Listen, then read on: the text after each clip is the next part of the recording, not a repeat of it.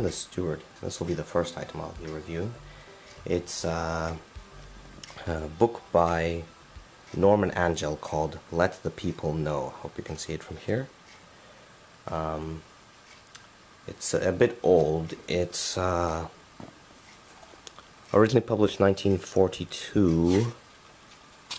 This version is 1943. You can see there, January 1943. Published in Canada, although it's by Viking Press, which is a New York company. Right. It's a bit old, and this was its original dust jacket, actually.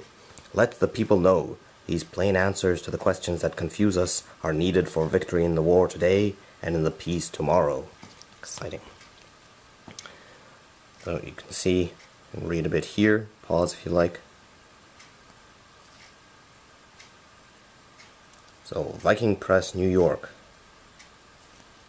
And it asks to donate to the U.S. Armed Forces this book after you've done. You can see Norman Angell. He was born in England, and he was actually a journalist in France, and later came to America and then back to Britain. He was he became famous for publishing a book called The Great Illusion in around 1910 or so, which basically his thesis was that there will not be war, or rather war will be not nearly as destructive in the future from that time, right? So because Europe was more economically integrated, and thus war would be economically disastrous for all parties involved, right? Of course, he was wrong about, World War I and then World War II. So even still, though, he was a prominent, semi-prominent socialist, Labour MP in Britain. He later won the Nobel Peace Prize in 1933 for his contributions to peace. And even during World War II, he was always sort of rooting for peace. And Let the People Know is actually not one of his famous books. I think I'm the first person to actually properly review it, more than like 5 sentences about it, for like 50 or maybe even 70 years. So let's have a look, shall we? Norman Angell, Let the People Know, Viking Press. It's a pretty good book, but I bought it for like $2 at a garage sale near Hamilton, Ontario. Here's a little introduction from a sort of book club thing. It opens up like that. By Henry Seidel Canby. Oh, I don't know who that is. Well, essentially what happens is, unlike his other books, which are more academic in tone, this one is specifically made for John Q. Public of America, and addressing, here it is. The aim of this book is to present and answer the questionings, doubts, and misgivings about the war, its causes, origins, and outcome, which are present in the minds of immense numbers of average mainstream Americans, even when not expressed for fear of being regarded as defeatist or unpatriotic. Because at the time, America had just entered into the war after Pearl Harbor, well, relatively recently, and even still, there were a lot of, the general public, a lot of them were, how do you call them? They had their misgivings about the war. Why should we fight a war in Europe? And essentially, Norman Angell gives the case for why we should fight in World War II, or America. Okay? John's Citizens puts questions which are still in most people's minds, but which many dislike to ask. He explains why he ought to have an answer the plain, busy citizen can understand. So, much of the book is actually this John Citizen character who goes on a little rant at the start of the book, and then Norman Angell lists the individual questions. For example, a few of them are kind of funny now that we know the history that happened. If Russia beats Germany, will not Russia dominate and direct any future German revolution, giving it a communist turn? And if the new China and the new India turn towards communism, as some Chinese and Indian leaders threaten, will not communism then dominate the world? Right? So, China turned to communism, but India didn't. And interestingly enough, at the time, America was actually not all that, was kind of had misgivings against Britain for, because America at the time had anti-colonialist leanings. You can see one of John's questions are our boys fighting in India, Burma, Ceylon, Africa to give those countries democracy or to maintain the British Empire in those parts? Why are we defending the empire in Australia, New Zealand, and Africa and Ireland and many other places when our forefathers fought to be free from it and did their best to destroy it? So that's a bit strange. Well, not strange. I mean, it sort of was the idea at the time, but it's strange to us nowadays because America is now considerably more imperialistic than it was. Can John do anything about it? Chapter 2. So essentially, Norman Angell goes through the idea. He dispels both the ideas of sort of more conservative groups that we need to maintain, that we need to stay out because this is Britain and we need to fight, like, this is an imperialist war and it's irrelevant to us, right? He said that it is relevant to us, to America. And as well, he argued against the revolutionary socialist. Norman Angell was a democratic socialist. He argued against the revolutionary socialist who said it was all a problem of the bourgeoisie, and that until they claimed, the revolutionary socialists, that until there was a proper revolution and not a state capitalist revolution, right, like under Stalin in the USSR, we could not fight because it's just a war of the bourgeoisie and not a workers' party war. But here, Norman Angell was claiming why it is a people's war. This is our war, the people's. For this is the people's war in a very simple and obvious way. If the Nazis and our allies succeed, the mass of men everywhere will be governed by a small oligarchy or feudal order, whose law would be simply their commands, the governed having little or nothing to say about it.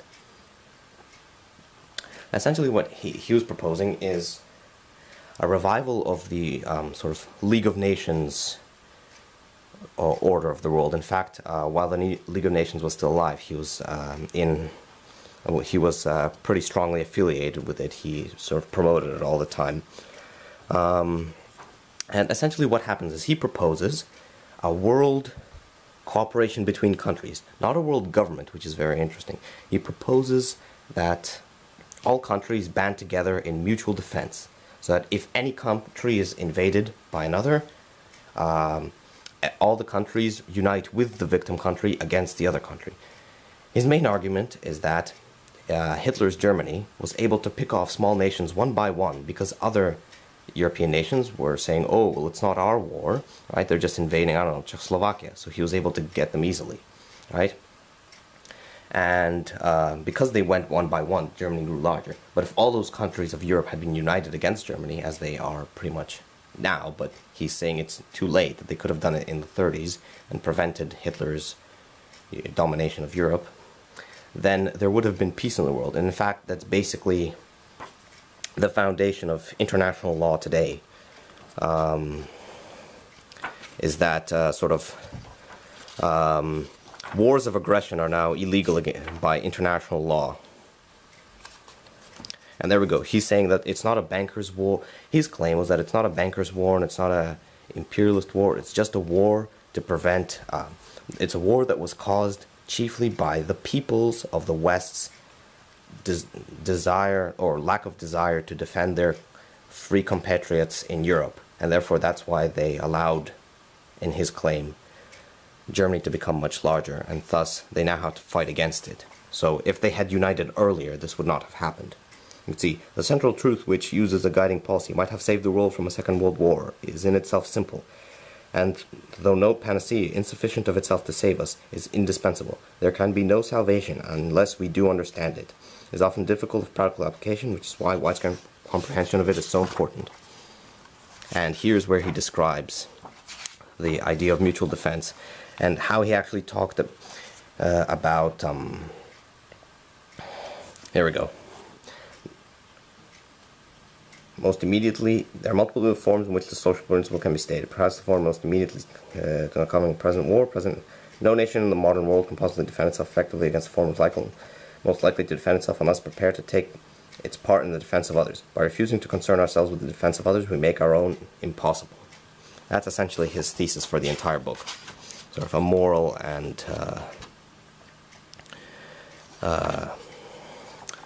and pragmatic idea. And he talks about how he talked with French and British and American leaders during the negotiations of the Treaty of Versailles.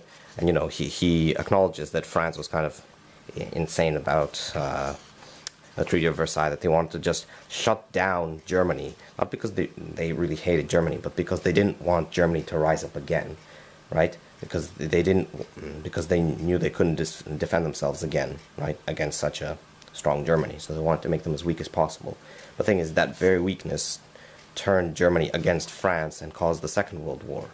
So essentially what happens is he claims that these constant, conquering, making weak, but then the weak nation becomes strong and tries to get its revenge, just constant cycles of revenge fuel international conflict. Of course, it's interesting to note that he also argues against so-called pacifists who don't go to war to defend victims and that thus become victims of aggression themselves at some point. So it's interesting because, as we can see, either his implementation has been inconsistent, or implementation of the system in international law has been inconsistent, because we still have wars of aggression that aren't, defended against by all the other countries, right? And of course we have one country which has a leading role rather than all countries having about an equal role in this sort of stuff, which is the United States. So you could say he's a bit of an idealist, and that's what his critics called him, an idealist socialist. And in fact, it's very interesting. He argues for democratic socialist reform in America, similar to what happened in Britain. Again, he was a Labour MP. Here we go. He talks a note on the social revolution in Britain. And he reproduces an observation of Dr. Stolper with British financial commercial policy. And you see, here's appendix, a note on Britain's social progress. Essentially, he talks about financing and funding of the new welfare programs just instituted sort of after the First World War in Britain. It goes through a very long sort of manuscript type thing. It's very interesting to see. It shows the exact nature of these welfare systems and how they actually work to benefit the people, how people actually benefited it and how much it cost and all that. Very interesting stuff. So essentially, this book, I guess it's fairly rare. I couldn't find a version of it online, so you'd have to buy it from somewhere.